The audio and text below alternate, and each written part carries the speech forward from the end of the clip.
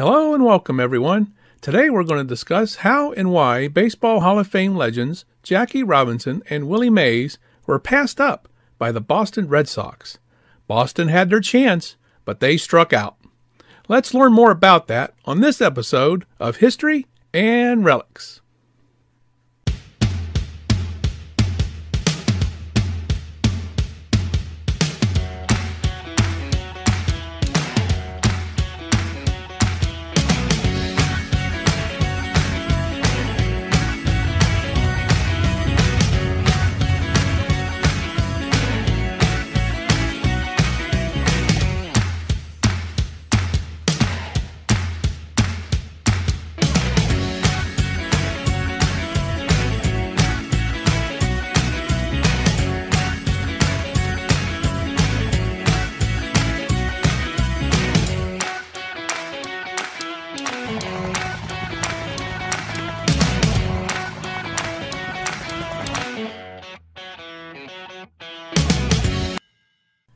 Jackie Robinson was playing for the Kansas City Monarchs of the Negro Leagues in 1945, and the day before the start of the regular season, on April 16th, he and two other black ball players, Sammy Jethro of the Cleveland Buckeyes and Marvin Williams of the Philadelphia Stars, were given a tryout at Boston's Fenway Park. The Boston Red Sox owner at the time was Tom Yawkey, who had purchased the team on February 25, 1933, for $1.25 million. Yawkey persuaded friend and former Philadelphia Athletics second baseman Eddie Collins to be the team's vice president and general manager. Yawkey was the sole owner of the team for 44 seasons. Eddie Collins retired at the end of the 1947 season, serving 15 seasons alongside Yawkey. The three ball players were skeptical, and they had every right to be. At the tryout, there weren't even any reporters. It wasn't learned until years later when Isidore Muchnick, the city councilor at the time, disclosed that the tryout was a secret event at the insistence of the Red Sox, who coincidentally was getting heat from the city and Muchnick at the same time for not signing any black ball players, to which the city threatened to revoke the Red Sox use of Fenway Park for Sunday games if they didn't at least consider the idea. Muchnick later recalled that he hadn't seen anyone hit the wall like Robinson did that day. He also remembered manager Joe Cronin commenting that if Robinson was on the team, the Sox would be a world beater. Sadly, the only other people in the stands were team officials, who, by some accounts, only yelled expletives at the ball players. Jackie later commented that owner Tom Yawkey was one of the most bigoted guys in baseball. Robinson also recalled his tryout, saying, "Yeah, I still remember how I hit the ball that day. Good to all fields. What happened? Nothing." Then came Clyde Sukeforth, a former Major League player himself, turned coach and scout for the Brooklyn Dodgers. The Dodgers president, Branch Rickey, was making secret plans in 1946 to break organized baseball's 6 decades-long gentleman's agreement that enforced racial segregation. And how was he going to do that? Well, from a recommendation that came his way from sports journalist Wendell Smith. That recommendation? Jackie Robinson. Branch Rickey would later send Sukeforth to Chicago to seek out Jackie Robinson, who was still playing for the Monarchs, and to urge him to come back to Brooklyn with him. Finally, Sukeforth and Robinson met up in Toledo, Ohio, and made their way back to Brooklyn by train. Rickey signed Robinson to a contract to play with Brooklyn's International League farm team, the Montreal Royals, in 1946. In 1947, Sukeforth made interim manager of the Dodgers after Leo DeRocher was suspended for the season for being associated with known gamblers. However, before the start of his suspension, he played a worthy role in helping to erase baseball's color line. He let it be known that he wouldn't tolerate anyone's opposition to Jackie Robinson's joining the club.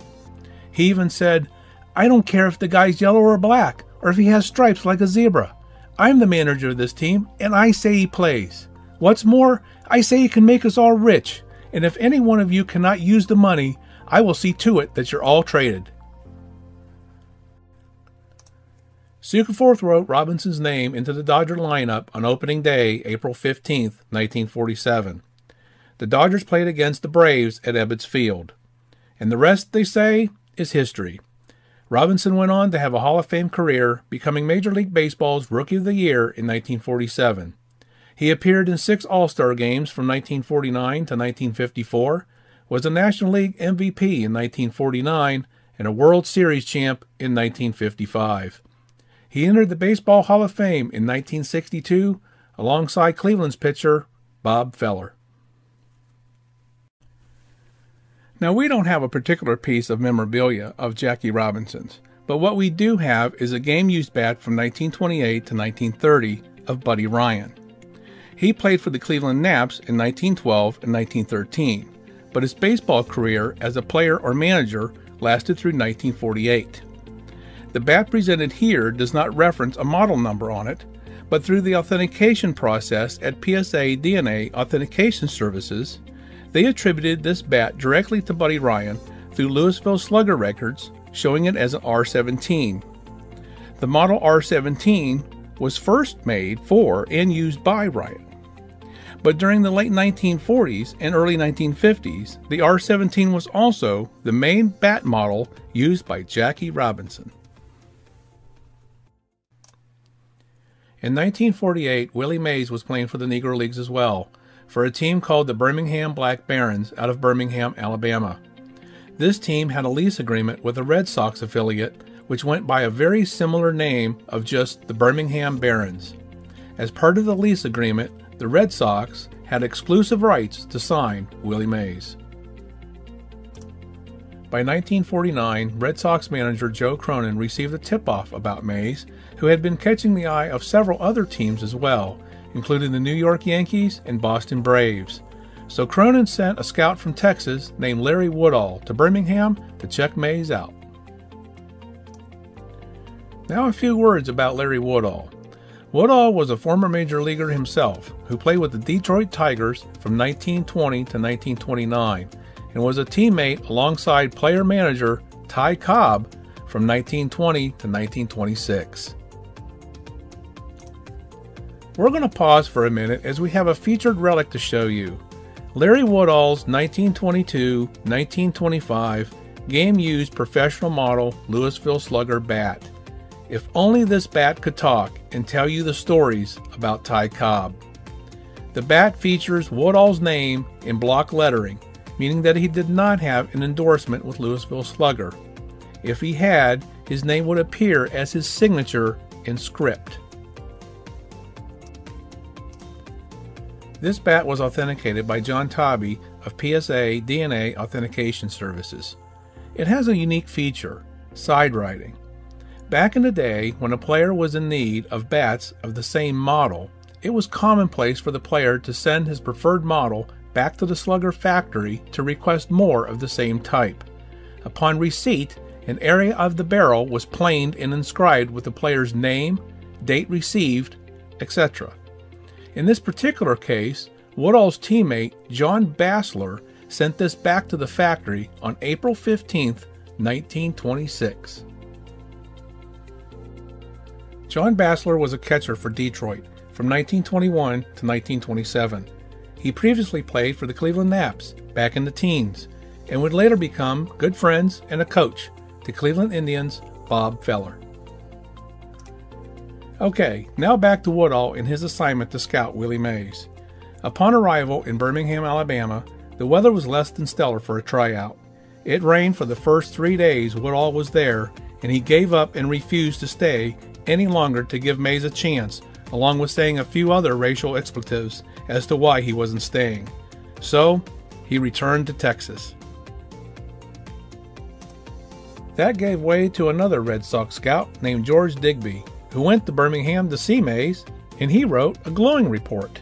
In fact, he worked with Black Barons owner Tom Hayes and negotiated a deal to buy out Mays' contract from the team for $4,500. When the call was made to the Red Sox front office to tell of the news on Mays, the same shameful mistake happened once again, as it did earlier for Jackie Robinson. Tom Yawkey had his mind already made up that the Red Sox weren't going to take any black players. Another great opportunity passed once more. Can you even imagine the Red Sox lineup that we're talking about here? Jackie Robinson, Ted Williams, Bobby Doerr, Dom DiMaggio, and Willie Mays. Holy cow. Yeah, I think the Red Sox struck out here big time. Willie Mays later recalled, "There's no telling what I would have been able to do in Boston. To be honest, I really thought I was going to Boston. They had a guy come down and look at me. They had a good team with Parnell, Stevens, and of course Ted. But for that Yawkey, everyone knew he was a racist. He didn't want me." Well, the story doesn't end too bad though, thanks to Edward Montague, who was a former Major League player with the Cleveland Indians in the late 20s and early 30s, turned scout, and eventually signed Willie Mays with the New York Giants. And just as in the case with Jackie Robinson, the rest was history. Mays went on to be Rookie of the Year in 1951, a World Series champ in 1954, and was a 24-time All-Star between 1954 and 1973, a two-time National League MVP 1954 and 1965, a 12-time Gold Glove Award winner 1957 to 1968, made team captain in 1864, making Mays the first black captain of a major league team. He hit 4 home runs in one game on April 30th, 1961. And speaking of home runs, he ended his career with 660. Willie Mays was inducted into the Baseball Hall of Fame in 1979. Now as we come into the home stretch of today's program, what better way to top things off than to show you a relic that Willie Mays once held in his hands in 1964. A professional model Louisville Slugger. Check this out. This is one of Willie Mays' game-used bats, a Model S2 from 1964. As in the case of Larry Woodall's, Mays' name appears in block lettering, as he did not have an endorsement with Louisville Slugger. And what's really awesome about this bat is that it's autographed by Willie Mays. He even added his Say Hey inscription. Say Hey refers to his nickname, the Say Hey Kid, given to him by New York's Journal-American sports writer Barney Kremenko. Kremenko once said that Mays would blurt out, "Say who? Say what? Say where? Say hey?" So in his write-ups in the paper, Kremenko tabbed Mays the Say Hey Kid, and it just stuck. Now this bat has been triple authenticated by Willie Mays himself through his Say Hey authentication, Major League Baseball, and by John Tobby of PSA DNA Authentication Services. You really cannot get any better validation than that. The Boston Red Sox were the last Major League team to integrate a black player onto their team. It took until 1959 when Elijah Pumpsy Green made the team, some 12 years after Jackie Robinson's rookie season with the Brooklyn Dodgers and some 2.5 years after his retirement. In 2018, the Red Sox publicly distanced themselves from former owner Tom Yawkey due to allegations of racism and resistance to baseball's integration. It's been a slow go throughout history, but the corner has been turned. A new chapter is in the midst of being written, and even brighter days still lie ahead. Thank you for joining us today. We hope you enjoyed our program. If you like our content, please like, share, and subscribe to our channel. It costs nothing, but means a lot to us and keeps us growing. So until next time, everyone, this one's history.